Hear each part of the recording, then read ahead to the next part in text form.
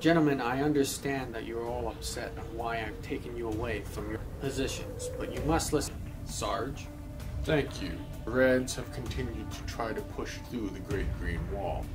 All attacks are proving ineffective at trying to punch a hole through it. This has allowed us to build up an army, but the Reds have also built up something of their own. Another problem has arisen while this is happening.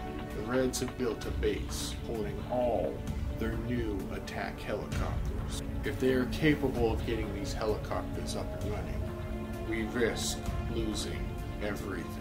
We're going to be taking small divisions of your own armies to be joining the United Hands to wage war against this base and deal as much damage as possible to these helicopters. Godspeed to all of you.